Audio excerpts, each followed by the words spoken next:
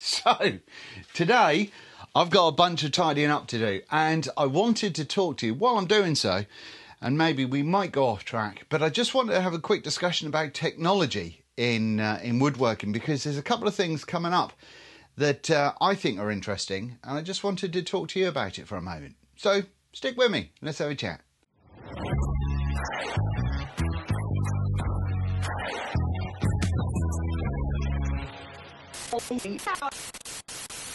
So technology has always been a funny thing in woodworking. It's always been available, and whether you were using a hand drill and a brace to drill holes before you kind of went up to something like this, Stanley Continental.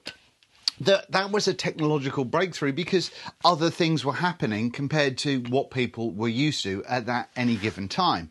This obviously then progressed much further, and we went into things like electric drills, and this was a technology that didn't take away from the part of making, but what it did do is it made making a little bit more accessible, a little bit easier, and allowed you to do things quicker, which then meant you could produce more. And in a world that's driven by currency, that is quite often one of those things you need to be aware of.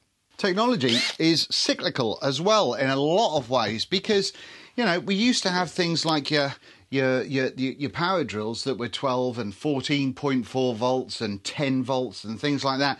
And then we went up to the power wars when we were having, it started with the 18 volts, then it went to 20 and then 36 and so on and so forth.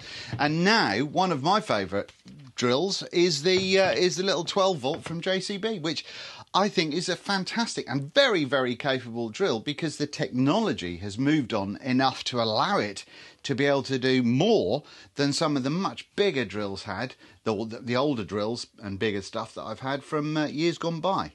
Even things like routers. Now, granted, this is a 3D printed version, but this kind of style of router or block router or whatever has been available for years, made out of wood. And 3D printing has just meant that when I couldn't afford to buy one, like a Veritas or whatever else, then I could afford to make one because it cost pennies. Now, there's some kind of sort of weirdness when it comes to looking at technology to replicate old-fashioned stuff, but, it's one of those things that we do. But also, we had the original routers, and then they were superseded by electric routers, and you can't deny that an electric router makes life much easier than doing everything by hand like you would have done in the old days. So what made me talk about this kind of subject today? Well, what made me sort of think about it for a moment was the fact that yesterday I just threw a router plate into my multi-function work table thing that I'm building. And part of that is that I 3D printed this air duct that's going to sit in the router fence that I'm going to make to go on top of here. But I 3D printed this, and I can build my fence around it to make sure that everything works out properly. Now, if I'd have had to go out and buy one, I don't know what size I would have needed. I don't know anything about kind of what's necessary. I barely know anything about woodworking. So when it comes to this, I wanted to 3D print this. It took a few hours to print, but it's perfectly fine. I can incorporate this into my fence that I'll build, and then if I want to make it bigger or smaller or more holes or less holes or bigger holes or smaller holes, I can do any of that, and I haven't got to go out to the shops again. I haven't got to spend 50, 60 quid every time I want to change something, and I can just try stuff out that'll work for me, and it's quick and doesn't cost anything. Well, comparatively doesn't cost anything. So, big whoops, I hear you say. So you've printed a couple of 3D things out. That still doesn't really explain why you're talking about technology. Well, let me just take you into my office or my studio, and then I can talk to you some more. We'll come back out though. Ready? And here we are. This is my small little studio. I do a lot of photography in here. I do all manner of bits and bobs and going on in here when I can. But what I want to show you is on the other side of you right there. So let me just turn the camera around. And here's one section that we're going to be looking at. This is an X-Tool F1. Now, before you all turn away, go, oh, he's doing lasers, everyone and their uncle's doing lasers. Yes, Everyone and their uncle is doing lasers. I turned down the big one in order to get this small one because it's great for those of you that do craft shows and all that sort of stuff, or just want to be able to personalise things for Etsy stores or whatever, in order to make your offering that little bit extra. Now, it's not cheap, but when we're looking at cheap, something else that I'm going to be looking at.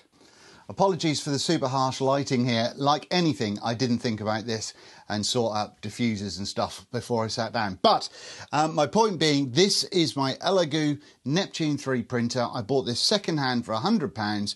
I'm going to be making a video on this as well and showing you how 3D printers can be really useful in a workshop. And I might do a couple of follow-up videos as well, showing how like every month my favourite 3D prints for the workshop or something like that. Because once you've got one of these, literally the world is your oyster. But yeah, anyway, technology. Well, being inside has been nice, but now better go back outside so I can just talk you through a couple more points that I want to make before you go on your merry way. Let me get back to the workshop. Okay, so I guess that what I'm trying to say is, even when it comes to lighting, having something that you can do at the touch of a button makes our lives easier rather than takes over the process of woodworking. So what I'm hoping to do is I'm going to talk you through 3D printing, because I think that that will be super interesting, whether you're making stuff like this or hose adapters or I don't know, nuts and bolts or vices. You can make all sorts. I'm going to tell you more about that when I do that video. And also when it comes to engraving and engraving machines and all that sort of stuff, how they can be useful for you as well. And also giving you an understanding of the technology behind it, because just like graduating from this to an electric drill, it doesn't take the woodwork out of it. What it does though is it just helps you make stuff a little bit quicker, and that is something that I'm excited to tell you more about. So if you like this video, give us a thumbs up and a subscribe. But also, if you've got any questions or if there's anything that you want to discuss when it comes to the items that I've shown you today, have you got any 3D printing questions? Have you got any engraving, laser questions, anything like that?